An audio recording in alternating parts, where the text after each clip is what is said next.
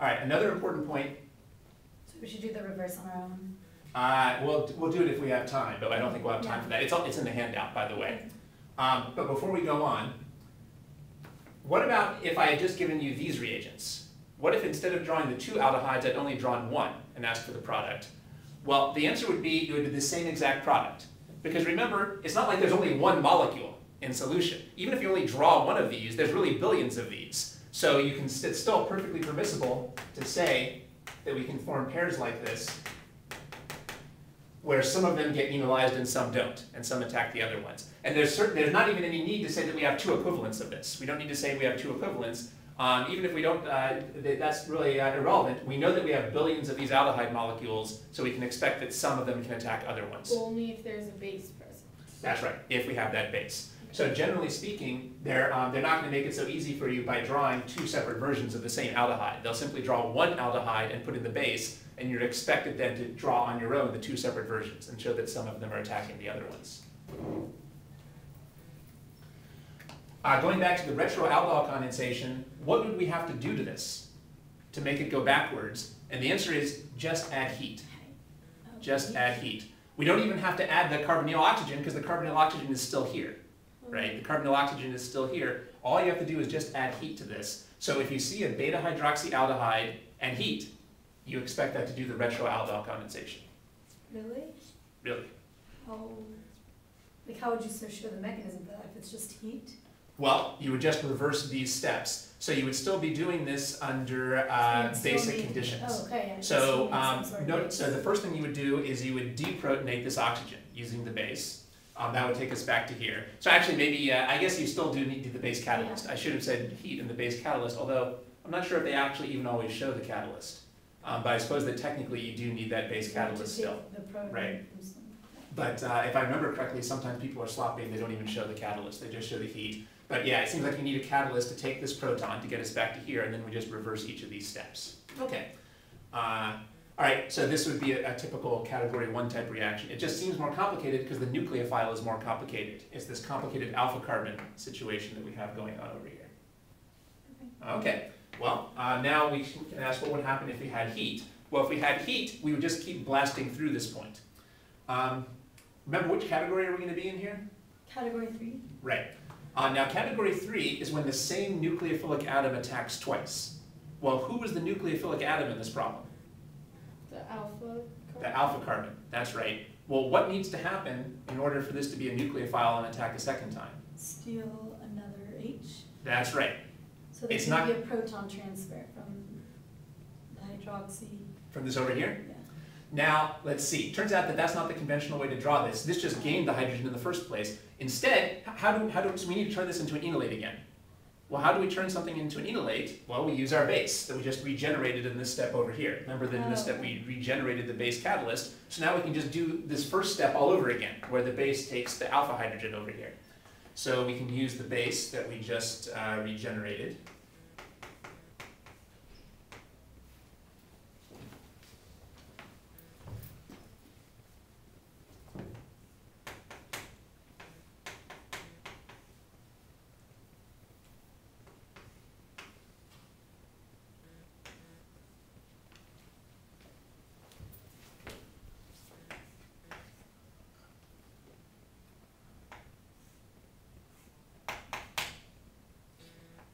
Why didn't it do an intramolecular proton transfer?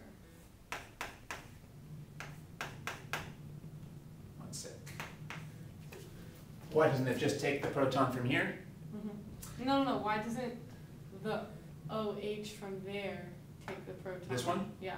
Well, for one thing, it just got finished giving the proton to here. Remember that in this step, the water was putting the proton on this oxygen. No, I mean that this hydroxy group, why doesn't this steal the hydrogen from here? Well, first of all, this doesn't have a charge yet, and this does have a charge. Okay. So this is not really very reactive at this point. But doesn't it do it in other problems that we've done? This could take a proton from an acid, but it's not going to take a proton, so it could take a proton from a hydronium, say, but it's not going to take a proton from somebody that's neutral. So yeah, it's true that sometimes you can protonate hydroxyoxygen. So for example, it's not going to take it from a carbon, but it will Yeah. take it from like an NH plus. Oh, okay.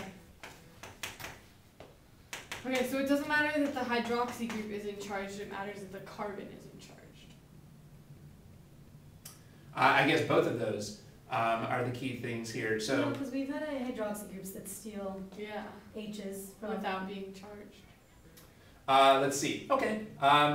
Yeah, sometimes we have seen that. Another reason not to do that, so maybe here's the best reason.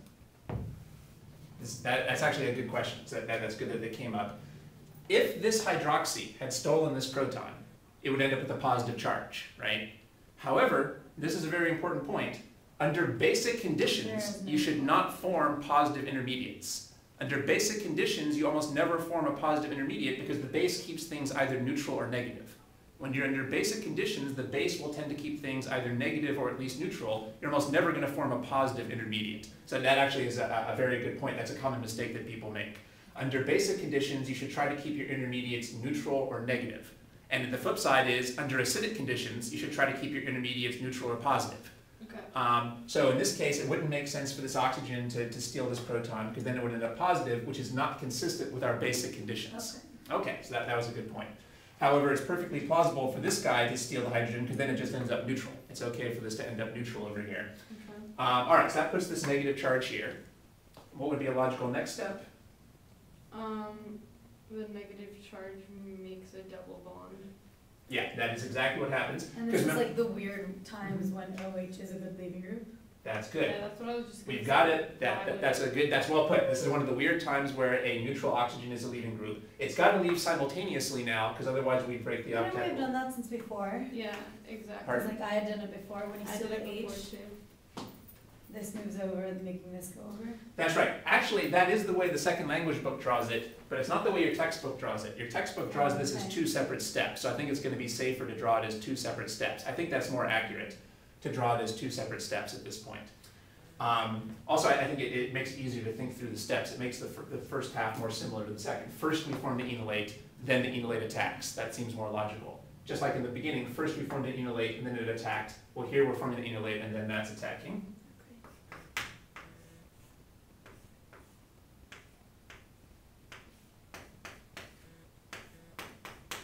So you get E and Z.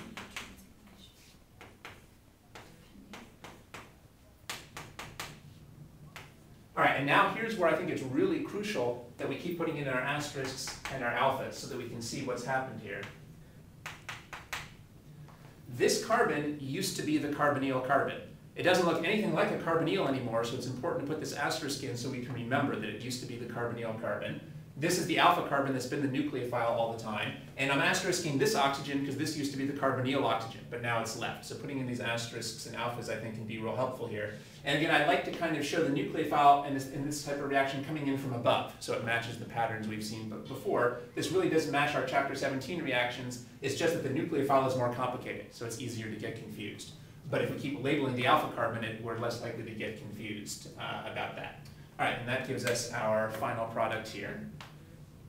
So notice the basic pattern is under cold conditions, first we form the enolate, and then the enolate does a nucleophilic attack. And under hot conditions, then we form another enolate, and the enolate does another nucleophilic attack. So form the enolate, nucleophilic attack. Form the enolate, nucleophilic attack. We use the base to form the enolate, and then it does the nucleophilic attack on the asterisk carbon, the carbonyl carbon. And we are drawing that as two separate steps. All right, so that gives us this product here. And again, this is a case where it might also be very helpful to put in numbers to make sure that you're not adding or dropping carbons. But and oftentimes the asterisks and the alphas just do it for us. So we need to stop and talk about this for a second. We need a good name for this type of compound. And here's where that alpha beta idea comes in. I think your instructor might have called this an alpha beta unsaturated aldehyde or ketone. Wait, is this reversible also, or only Yes. after the cold part? Yeah, that's a good question. We can talk about that in a second too. Yeah, so I've been using equilibrium arrows all along the way. This is also reversible. So we'll talk about that more in a second. But first of all, the name for this would be an alpha beta unsaturated aldehyde. And it makes sense because there's the alpha carbon, and then there on the beta, there's an aldehyde. What was that? On the beta, like it had the aldehyde. Right. It's hidden. Now, actually, that's not really where this name is coming from. What does unsaturated mean? Not fully, like, The technical meaning in OChem is a double bond.